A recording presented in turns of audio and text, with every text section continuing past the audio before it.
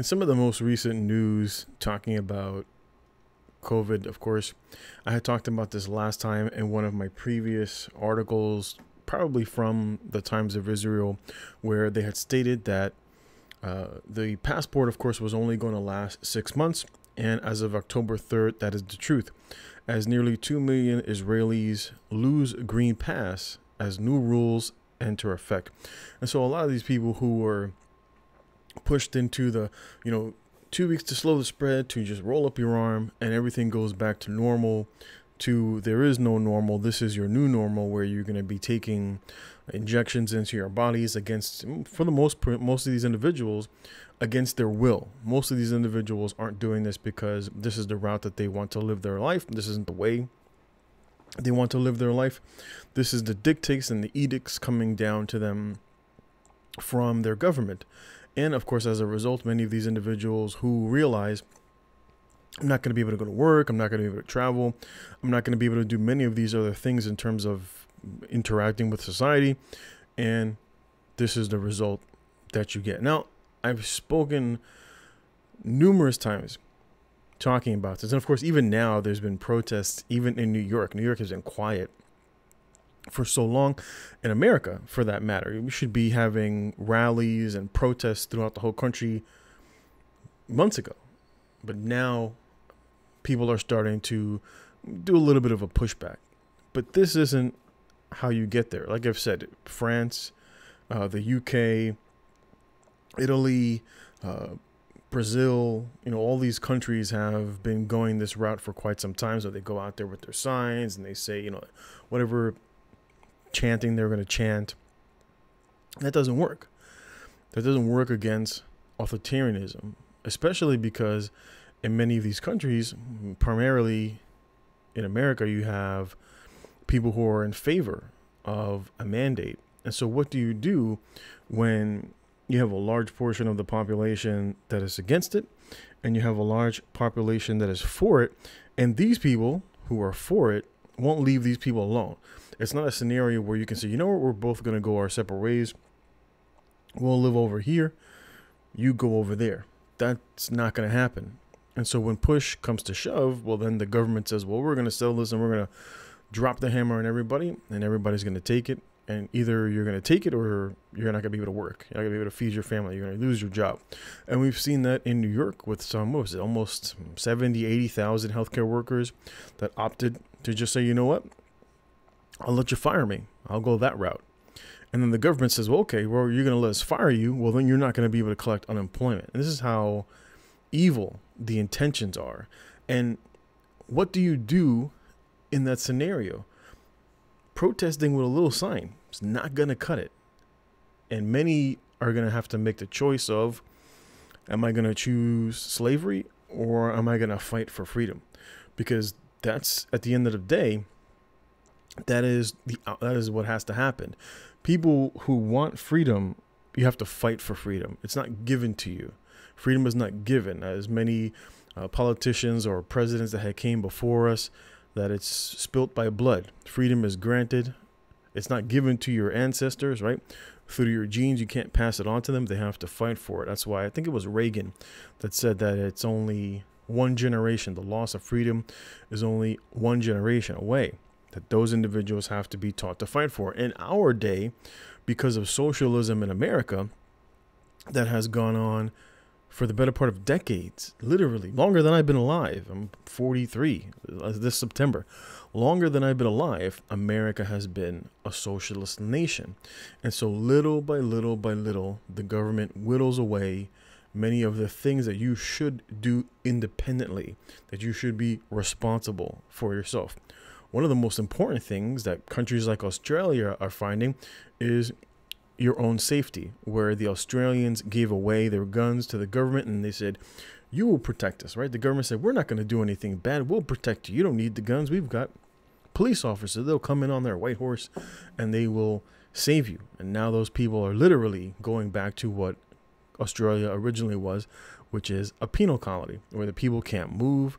The cops are beating them up on the street. You can check there's plenty of videos on social media, and Americans are headed in that same direction. The only difference is, of course, in America, where the people have guns. And so that's why you haven't seen that sort of forceful authoritarianism here in the government. They have to kind of finesse it. They've got to create a scenario, which is why I think it was most recently where you said that it had the CDC talking about that gun violence is now a health epidemic. And that's how they're going to whittle away Americans' need to hold on to those guns. That's the last bit before the government here can look like the government over there. And as the article goes on to say, it says documents granting access to certain venues for those who have taken it and recovered are now only valid for 6 months after the last shot. And it says as a result of the virus, it says the cabinet convened on Sunday for the first time. It says the new Green Pass rules took effect on Sunday, with nearly 2 million Israelis losing their pass under the updated immunity guidelines due to, of course, not taking it. They said, I'm not taking a booster. I'm immune. Even the studies show that their immunity is better than what they want them to take. Now, of course, for many individuals, whether you want to take it or not is completely up to you. But if you think it's because you can't pass it on, well, that narrative has been obliterated. If you think it's because we're going to go back to normal, well, look at Israel. Israel's a perfect example. You can just look at other countries and say, well, did everything work out well for them? And we can look at those individuals and be like, I don't want to be like them, right? Just like Australia. You look at those people, like those people gave away their guns. I don't want to go that route. I want to avoid that mistake. And that's part of wisdom. Wisdom is not just, you learning from your own experiences and then being like, you know what, I ain't going to do that again. Wisdom is also looking at someone else and seeing the outcome for them and saying, you know what, I don't want to be like that. Like a young woman, she sees all her friends get pregnant unwanted. They become single moms. And she says, you know what? I don't want to go that route. I want to go this route. I want to go a route where I have a family and a husband and a stable household. I don't want to be the single mom still running the streets, right? Whatever narrative it is that you want to talk about. People can learn not just from their own mistakes, but they can learn from the mistakes of others. And this is why it's also so important. The adage, right, is like a proverb, right? Those who don't learn from history are doomed to repeat it. It's the same thing.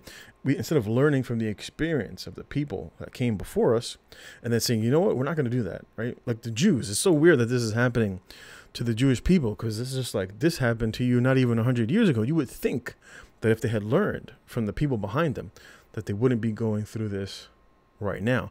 But unfortunately, they have not learned from history. And as a result of not learning from history, they are now repeating it. As it goes on to state, it says 1.9 million Israelis, between 1.7 and 1.9 million Israelis, according to the Hebrew media. It says at the same time, police will set up enforcement of proof, right? Show me your papers, right? Like literally, your grandma didn't tell you about what happened back then and how the Nazis came forward and they were like, show me your papers. Where are you going? Who are you? It says all existing green passes will be voided and all Israelis must receive new ones through the House Ministry. And so this is the little goalpost where everybody thinks, oh, we need to just do this. Just do this one more thing. Just do this one more thing. And everything's going to go back to normal. Not for these people. Didn't go back to normal for these people. So what makes you think it's going to go back to normal for you? And this is why it's so important to value your freedom. But in America, because of so many of the social programs, because of the government just kind of, don't worry about it. We'll take care of you. You don't want to go back to work. We'll send you some money from home. Don't worry. We'll send you money while you stay at home. And you don't want to go out there and you don't want to pay back your school debt. Don't worry about it. We'll take care of that. Right? You don't want to pay your rent. Don't worry about it. We'll take that. Right? You don't want to protect yourselves and learn how to utilize a weapon for your own personal safety. Don't worry about it. We got you. And this is the result. A very similar system where that exists is jail. In jail, you don't have to worry about any of that stuff. Don't have to worry about your meals. You don't have to worry about work. You don't have to worry about where your clothing is going to come from. Don't worry about it. The government has taken care of you. And that's why Australia is a penal colony right now to this day, right? That's where it started. And that's where it is, because the people don't want to take responsibility. They've abdicated all of their freedom. They've given the government all of their responsibility, and what you're responsible for, you have authority over, right? Very similar to the mistake that men made. Instead of men keeping the responsibility for women and children. They said, here, you take it, government. Just make us pay child support. Just make us pay alimony. And here we are, right? Because men decades ago were fooled into thinking that they could still sleep around with women and do all these things. Hey, I don't have to be responsible for them financially. That's a great deal. Here, we'll give that authority to the government. And now look where men are, right? For generation, this is why you don't see a lot of pushback from men, because most men nowadays in America and in the West, for that matter, have no skin in the game, right? They don't have families that they have to protect, that they have to protect for the most part. And this is why you don't see men becoming violent. It's because many, especially many single men my age, we realize they've got no skin in the game. So why should I put my neck on the line for a system of things, for a society that for decades has said, I don't need no men. Men ain't shit, right? So now when the barbarian is at the gate, there's nobody there to fight for freedom. And this is why you don't go that route. You learn from history. And unfortunately, the Jews and many other nations are going to have to learn the hard way. This isn't going to go away with protesting. You're not going to get courts involved. People are going to have to die. That's the reality. That is just the reality. There is no talking our way out of this one. There's no information that's going to come up and people are going to be like, oh, okay, now I understand. Now we can go back to, it's not going to happen. It's not going to happen because the elites know what the outcome will be. If this all goes sour for them, they know that the people will rise up and it's the French Revolution all over again. So for them, for those in political authority and for those who are unseen, it's an all or nothing deal. Either we go all the way and we do what we got to do and we make these people submit, or it's the end for us. And that's the reality. This is today. People haven't realized it yet. The men of the nations haven't realized that this, unfortunately, is the route that it's got to go. Just look at Australia. As it says, all existing green passes will be devoid. It says the renewal rules require those who recovered from the disease to get at least one dose. That's right. Just get that one dose and we'll give you the next pass. Then you got to take the next one a couple of weeks later and then 6 months later on and so on and so forth. And this is where the people of Israel are. It says the pass is only valid starting 1 week after receiving the last required dose for 6 months. So every 6 months, you got to roll up that sleeve. Every 6 months. This is where people are at. And this is what is referred to as slavery. When you no longer have bodily autonomy and you cannot go and come where you please without someone telling you, show me your papers, you are in essence have become a slave. And it's the government that is trying to enslave you. This ain't going to go away. It says the document held by those who did take it or who have recovered, it says grants access to many public places and events, including restaurants and museums, right? So if you want to do the things that you normally did before, well, then this is how we're going to get you there. If you don't want to do that, well, then you can't go to any of these places. It says a temporary green pass has also been obtained through a negative test. It says which must be paid for unless the individual is not eligible to take it. It says Israel, the first country to officially offer a third, and they've already done that with over a third of their population. And of course, they're still having cases, but it has nothing to do with the cases, and it has everything to do with you falling in line for what comes next. It says it began its campaign on August 1st, initially rolling it out after out to those over the age of 60. It then gradually dropped the eligibility age, and of course now it's for those 12 and older. And the same thing is happening here. And most recently, Dr. Fauci said the exact same thing for people in America, right? The FDA voted 16-2 no. No reason, no evidence why any of these people need to take it. And Dr. Fauci was like, don't worry about them. We have the last say. And of course, Dr. Fauci foresees full, right, before you either took the one dose from the J&J or you took the one from Moderna or Pfizer and you were considered fully vaccinated. Dr. Fauci says, well, I know we told you that last time, but the goalpost, we just got to move it a little further out there, right? We're going to put that little freedom out there on a carrot on a stick. And I said this before, that the carrot on the stick eventually becomes the stick where the state, and if you think the police and the military are going to have any sort of care for the people, just look at what's his name, the lieutenant, that he was out there outspoken. What the government is doing is wrong. Letting all those people die, letting our own soldiers be killed. What they did was wrong, and there should be accountability. Who was it that had arrested him? Was it Nancy Pelosi? Was it a politician that came and took him off to jail? No. It was his brothers in arms, right? His brothers in arms, as they say. And those very same brothers are now going to try him for crimes that he's committed, right? So if you think that police officers, the problem is the good ones leave. And this is the whole point of what the government was doing.